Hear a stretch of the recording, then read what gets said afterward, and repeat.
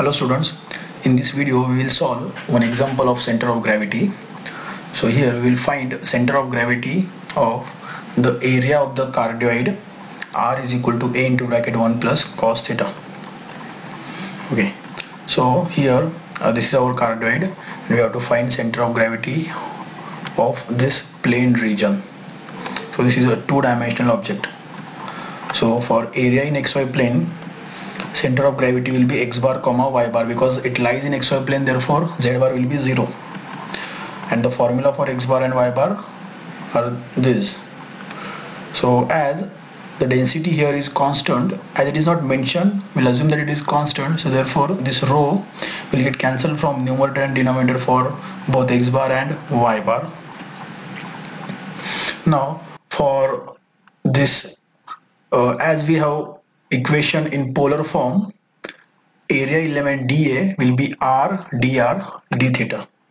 So therefore, and also because the cardioid is symmetric about x-axis, so if you replace theta by minus theta in this equation and if equation remains unchanged, we know that the curve is symmetric about x-axis. So in this case, this cardioid is symmetric about x-axis. So by observation we can say the center of gravity should lie on x-axis and therefore the y bar will be 0. So we have to find only x bar. Now the formula of x bar is this, where we will cancel out this rho from numerator and denominator. So we will get this: x bar is equal to double integral over a, x is equal to r cos theta and dA is equal to r dr d theta divided by double integral over a r dr d theta. So we will separately calculate numerator and denominator. So numerator is, now our region lies in all four quadrants, so theta varies from 0 to 2 pi and r varies from 0 to the boundary of the cardioid, which is a into bracket 1 plus cos theta. So when you integrate this, we get, so integration of r square will be r cube by 3, we will get a cube by 3 constant outside, cos theta into bracket 1 plus cos theta cube d theta. Now we will integrate this with respect to theta. So we get this. Now here, as these limits are from 0 to 2 pi, we know that integration 0 to 2 pi of cos raised to n theta d theta will be 0 if n is odd, and it is equal to 4 times integration 0 to pi by 2 cos raised to n theta d theta if n is even.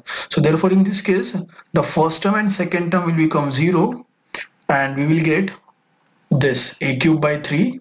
So because this cos square 2 is even, so we will get 4 times 3, that is 12 integrations from 0 to pi by 2 cos square theta d theta, plus here again cos raised to 4 we have, so which is also even, so we'll get 4 times integration 0 to pi by 2 cos raised to 4 theta d theta. Now we will solve these two integrations by using reduction formulae.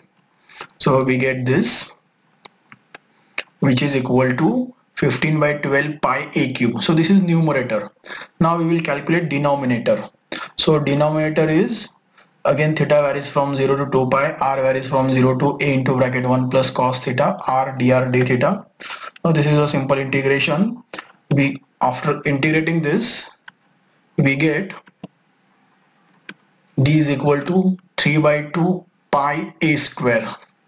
So we also, in this case we have applied the same result that we applied for integration 0 to 2 pi cos raised to n theta d theta.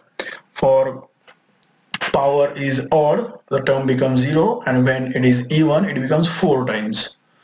So denominator is 3 by 2 pi a square, and therefore x bar will be 5 by 6 a bar, and we already know y bar is equal to 0.